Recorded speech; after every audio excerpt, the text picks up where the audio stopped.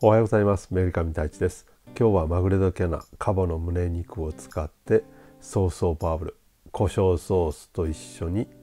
紹介したいと思います。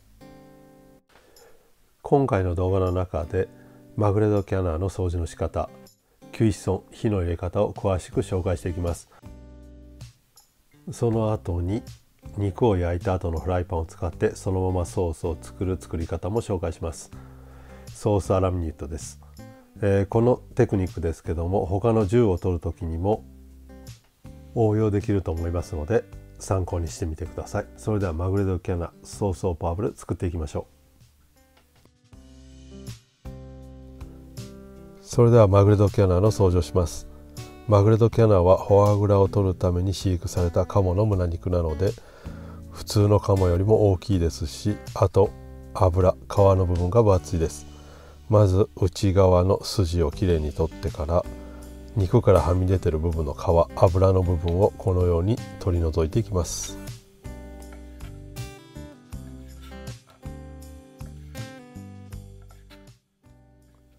次にひっくり返して上の皮の部分、脂の部分の厚さを均等にするためにこのような感じで脂を削いでいきます。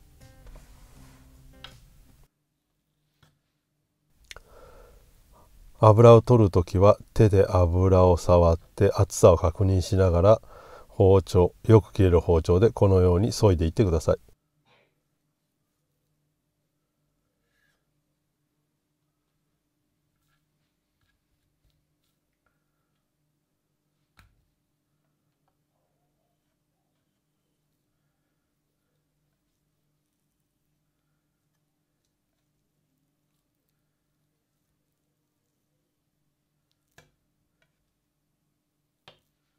このようにきれいに一層表面の皮を取り除くと、もし毛が残っていても毛根まできれいに取り除けます。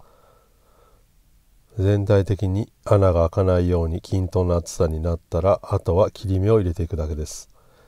やはりこの時でもよく切れる包丁を使った方が非常に仕事がしやすいです。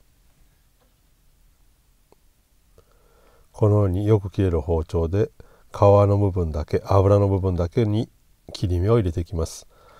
なるべく肉は切らないようにしてください。肉を切ってしまうと肉汁がそこから出てしまいます。この切り目を入れる効果ですけども、油がよく出やすくなってカリカリになります。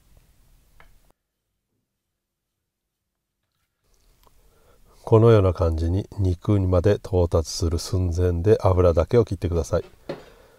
この後汗染め、塩コショウで下味をつけていきます。もちろんこれ焼く前に最低30分以上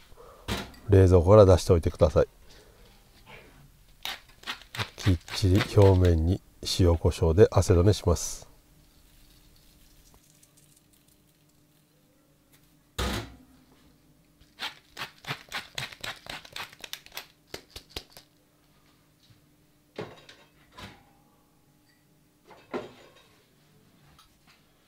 それでは冷たいフライパンに先ほど汗染めしたマグレ・ド・キャナの皮目の方を下にしておきます。この時まだ火はついていません。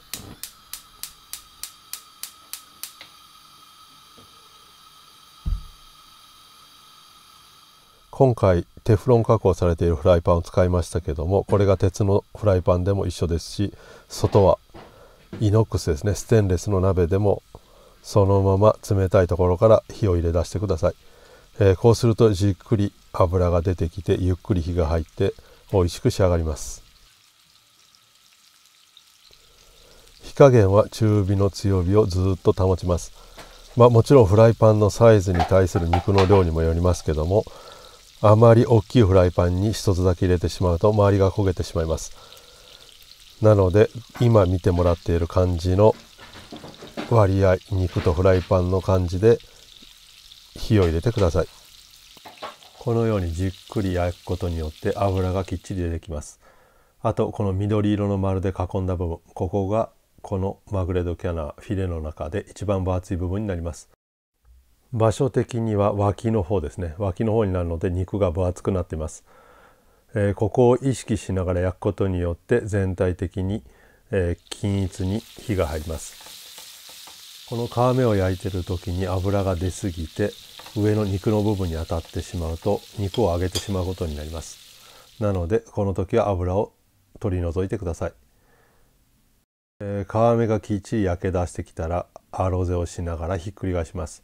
ひっくり返した後、肉の分厚い部分をフライパンに当てたりしながら均一に火が入るようにしていきます。肉に火が入ったかどうかは肉を押せば分かりますけども、慣れるまでの間はこのように金串を刺して5秒ぐらい待って肉の中心部分になるところを唇の下に当てて温度を測ります。今回オーブンに入れずにフライパンだけで焼いてますので、だいたい48度ぐらい。もし温度計があるのであれば温度計で測ってください。今回はフライパンだけで火を入れましたけども、これをオーブンで火を入れたりだとか骨がついてたりするとまた状況が変わってきます。今回はこのまま網のあるバットに上げてアルミホイルをかけてロポゼ、ゆっくりと休ませます。焼いてる時間だけ休ますことによって肉汁が肉の中で均一に広がってジューシーに仕上がります。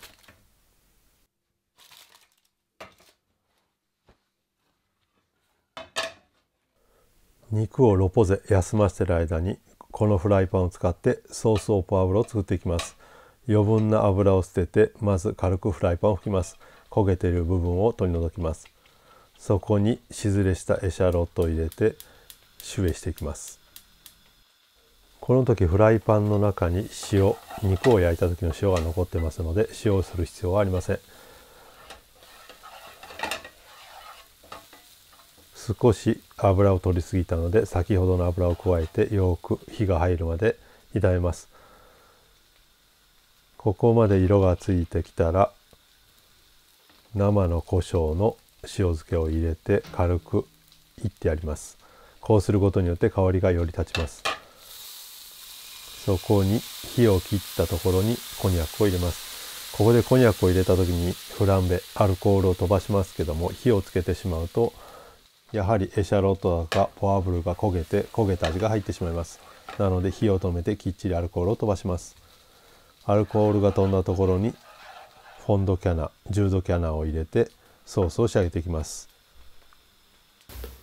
今回はフォンドキャナを入れましたが、フォンドボライでも構いません。あとその取り方は動画があります。その中で鶏とか子牛の骨の代わりに鴨の骨を使って取れば美味しいフォンドキャナが取れます。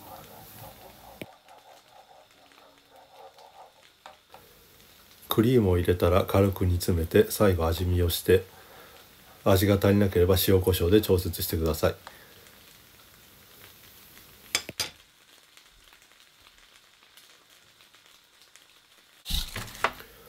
それではロポゼしていた鴨を切っていきます。基本的に切り方ですけども、このような感じに筋肉を断ち切るように切ってください。あと分厚くなく、薄すぎることもなく、だいたいこれぐらいの厚さで切ってください。キュイッソンは基本的にロゼです。好みで、キュイッソンアポワンビアンキュイとかあるかもしれませんけども、これより若い状態ですね。セニャンとかブルで食べることは基本的にはありません。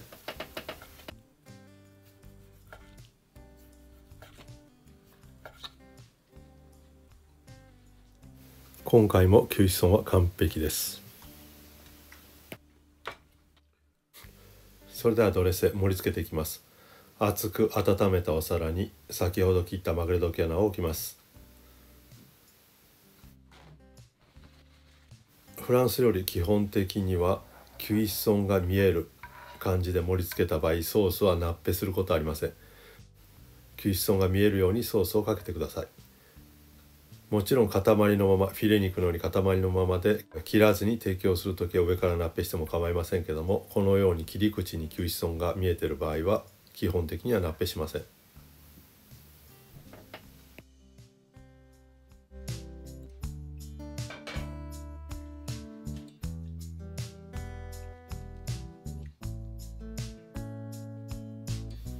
最後上からフレドゥセルをかけて